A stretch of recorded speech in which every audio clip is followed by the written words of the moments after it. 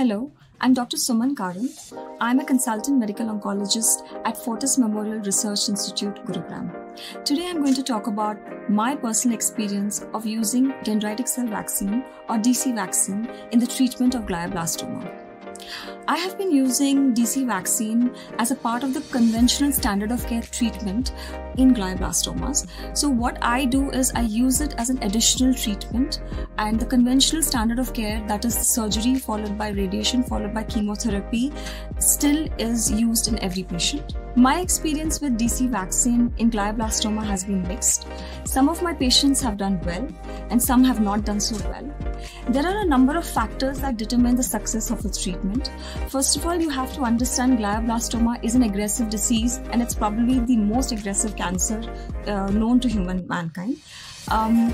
Most of the treatments tend to fail in glioblastoma. Secondly, the timing of when you do the DC vaccine is very important. The data that is available in the global phase 3 studies show that if you do DC vaccine at the first time you undergo surgery, that is when you have the best results, as opposed to doing this therapy after the disease has come back. So all these factors are very important to determine whether this will work for you or not. And of course, there is no science to predict who will respond to this therapy or not. DC vaccine has the potential to target and eliminate GBM cells by enhancing the body's own immune system.